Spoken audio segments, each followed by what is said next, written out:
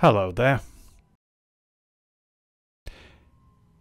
If you've discovered that your system doesn't support Windows 11, watch this short video because you might find that you can fix it for free and really simply, just following a few little tips.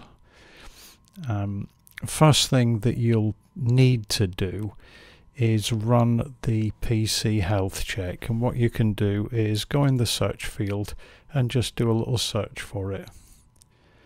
And if you've got it, just give it, it'll come up and you give it a click and it'll fire up like so. If you haven't got it, if you discover you haven't got it, you can download it from Microsoft's website for free, and there's a link to that in the description below. So once this has fired up, you've got this little button here that says check now for Windows 11. Give that a click and wait for it.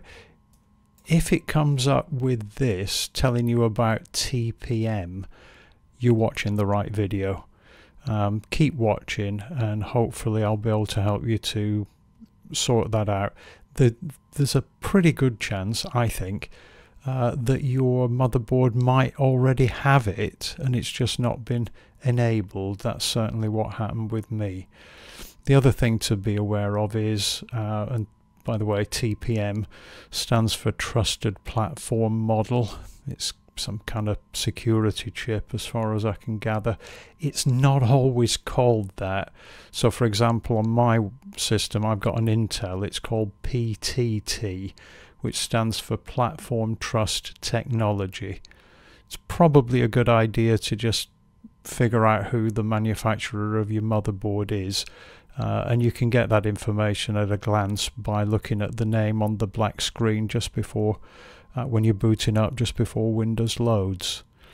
So with all of this in mind, what you'll need to do is restart your machine in BIOS, and you do that by going to restart and holding down the F2 key, and then I shall walk you through the next little steps. So when it's restarting, just hold down F2 or keep tapping the F2 key, and that should, when it fires up again, fire it up in the BIOS. Let's see if it does. There we go. There's our BIOS right there. May well not look exactly like this one, but they're all much of a muchness as far as I can gather. Kind of similar stuff going on. So mostly, as far as I can gather, you'll be looking in the advanced mode. So activate advanced. It's not guaranteed to be in the same place on every system. You might need to check with your with your manufacturer or something, but somewhere in advanced, maybe under security or something like that.